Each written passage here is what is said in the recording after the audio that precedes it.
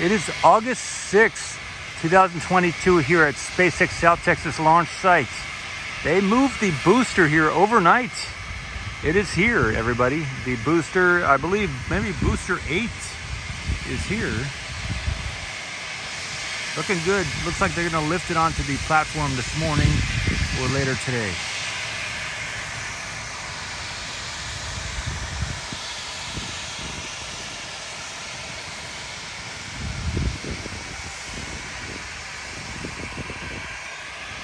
There was no road closure, no nothing. They just moved it overnight.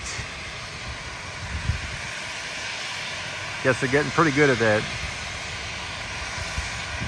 Get some zoomed in shots. Paul Marcos with Ocean Camera Space Corp. OceanCam.space.